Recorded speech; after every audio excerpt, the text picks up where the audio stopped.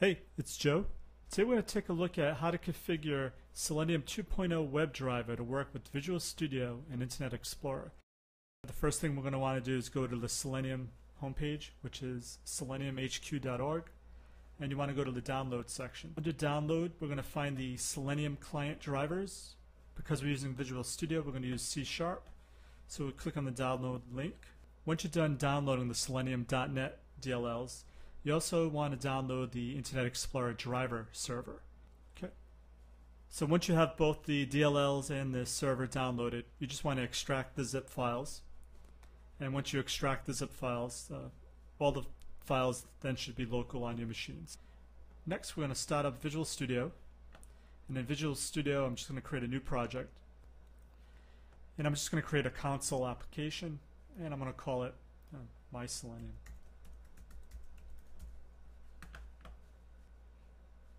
Okay, cool. Once you have your project open, we're just going to want to add the references to the Selenium DLLs that we just downloaded. So you want to go to Project, Add References, go to Browse, and I'm going to browse to my folder. And I'm using .NET 4.0, so I'm going to the .NET 4.0. And I'm just going to add all these DLLs to my project. So you also just want to double check to make sure that your project is set to use the expected .NET that you're using. So I'm just going to go to my project properties.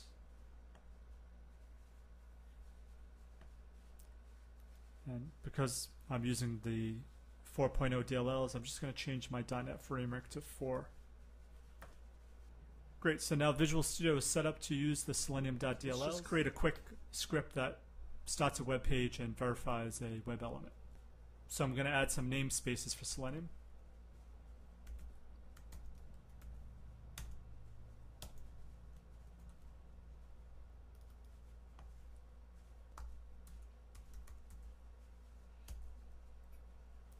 Because we're using Internet Explorer, I'm going to point to the IE namespace. I'm also going to be using the support namespace. So next I'm going to create an instance of the Selenium driver.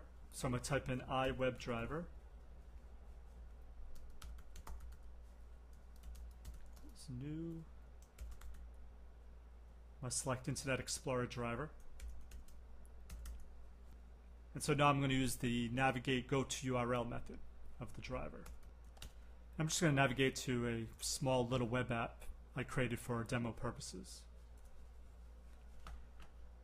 Now if this was Firefox, you wouldn't have to do anything else, this would work. But because you're using Internet Explorer, you also need to invoke the IE driver server.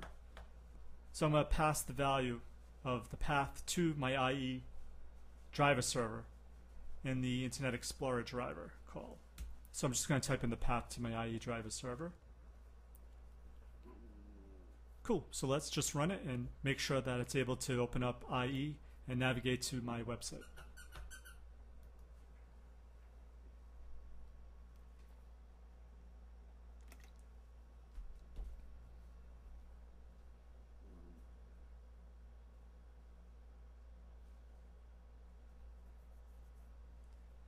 Awesome, so it worked.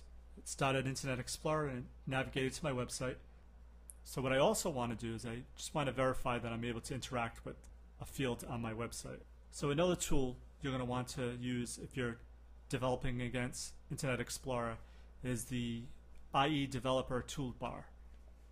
And so you just want to Google Internet Explorer Developer Toolbar, and it'll bring you to Microsoft's website where you can download the IE Dev Toolbar setup.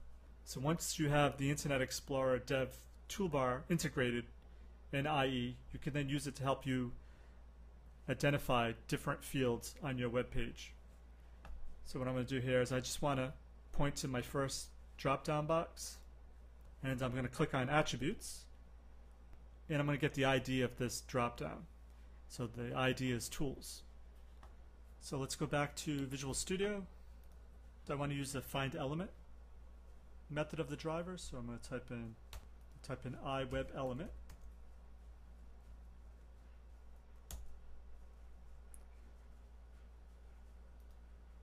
I'm going to select the Find Elements method.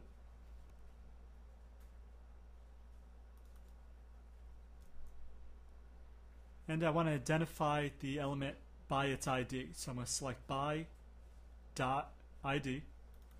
So I'm just going to enter the value that I found using the Internet Explorer Dev toolbar.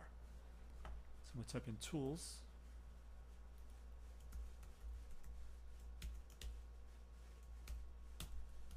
So now what I want to do is I just want to select a value. So I'm going to do a send keys. So I'm going to type in my field.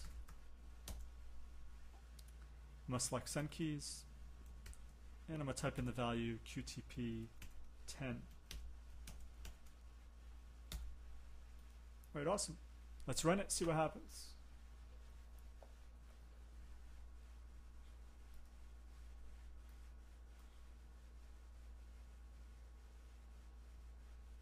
Cool. So you can see it navigate to my website and it selected a value from that dropdown.